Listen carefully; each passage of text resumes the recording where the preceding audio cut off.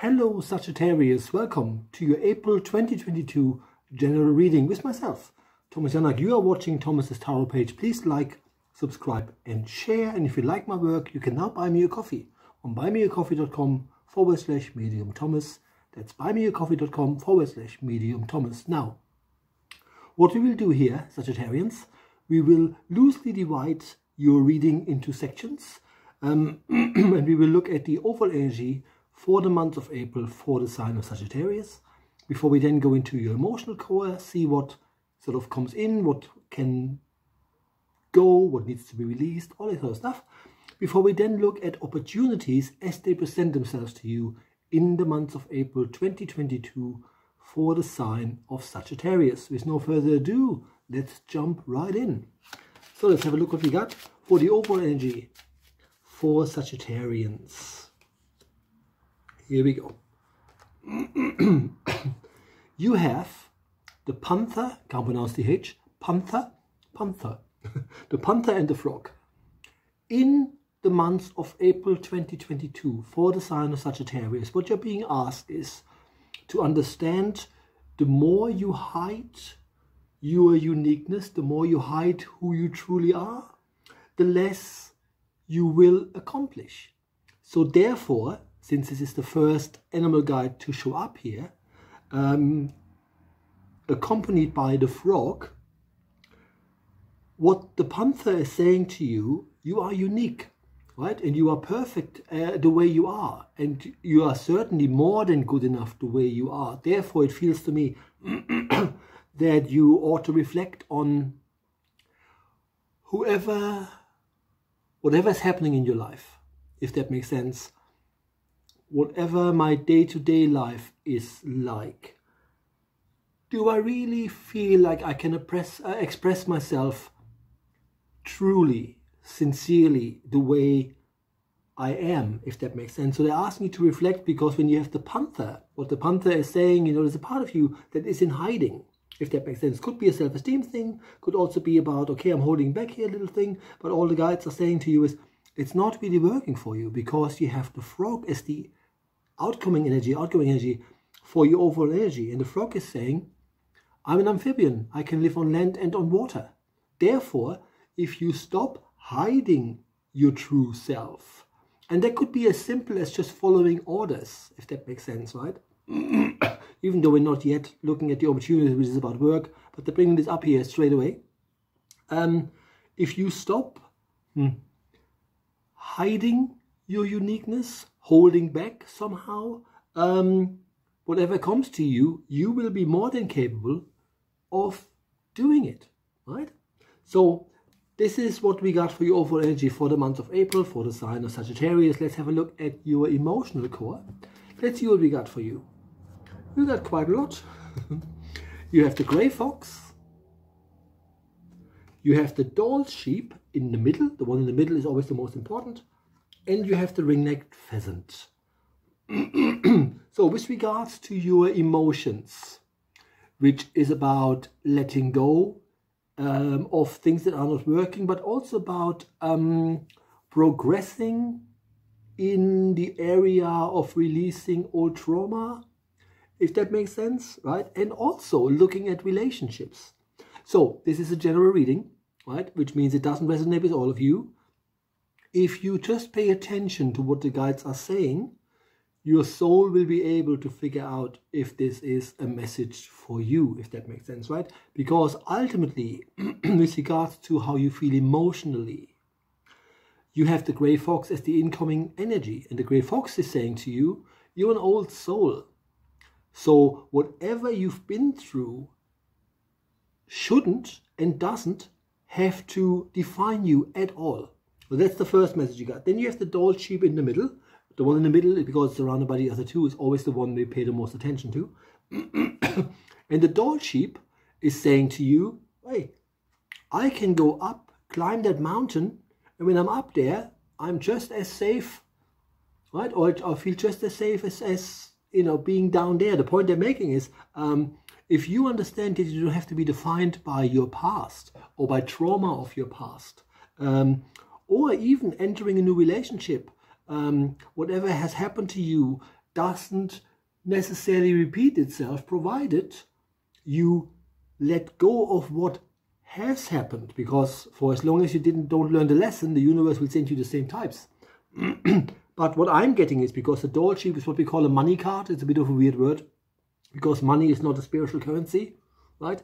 So you cannot manifest money. But because the doll sheep hangs on a cliff on two legs and doesn't fall, it's just saying to you, you know what?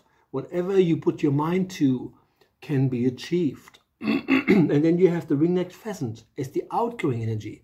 That's the only low energy card here, and it is in the outgoing energy.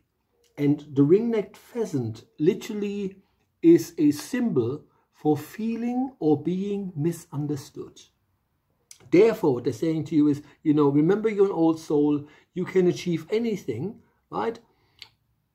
But trying to be or feel acknowledged seems to be the issue here, right? And all the guides are saying is, remember, you're good enough, right? It's the whole point the Grey Fox was making. You're good enough. And eventually, when you find your own strengths, you will be able to literally say to yourself that you're awesome and acknowledge yourself in your healing that you have gone through, right? Or even in a new relationship. See, what I'm getting here is quite interesting, because to me, with the energy that presents itself here, they're not saying anything about relationships that have gone on for quite some time to see what can be tweaked. It's just not the case here. This is more about healing from old relationships, or how to progress in a semi-new one, if that makes sense, right? And because you have the pheasant as the outgoing energy, which is one of the really, you know, super intelligent birds and one of the most shot, unfortunately. So what the guys are saying to you is, putting words to things might not necessarily help, right? So feel who you are, allow yourself to go through things, and remember that at the end of the day, which is the one in the middle, your main energy for your emotions, you'll get there, right?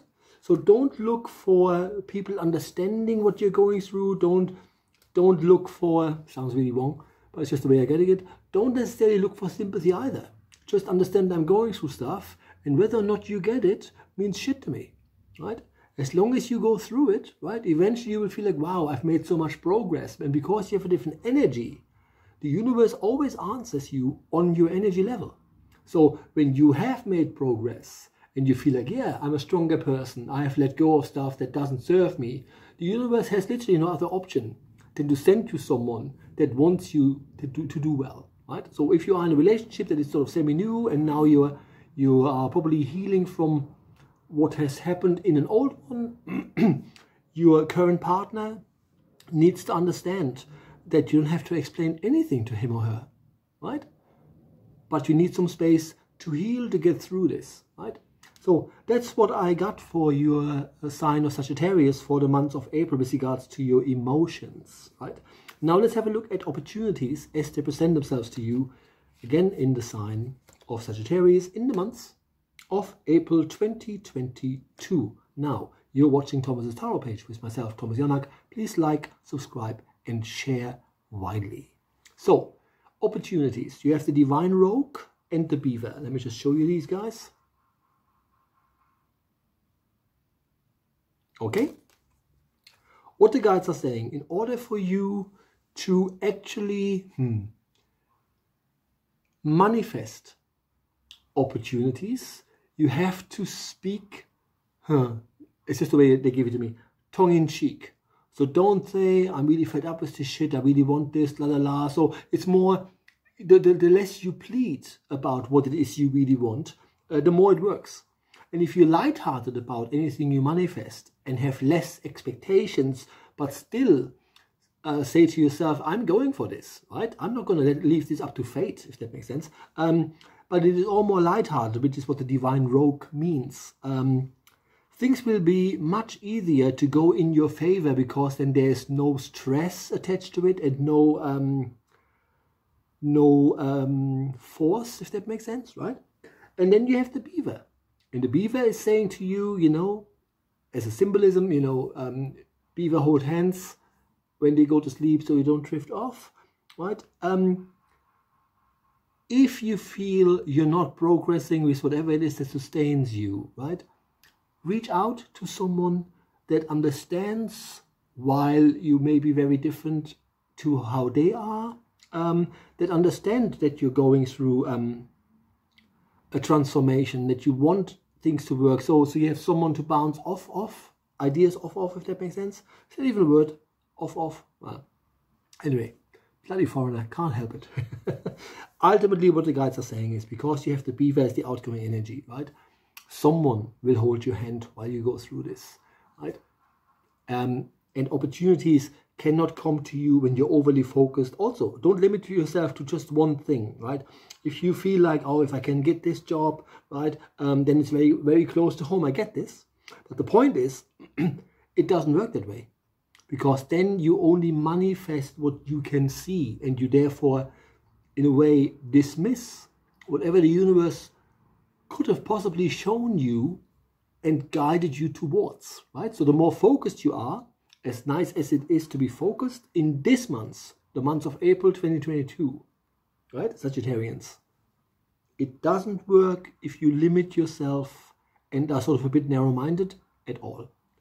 Okie dokie, guys, that's all I got for you, right? And I'll see you all next month. Bye-bye.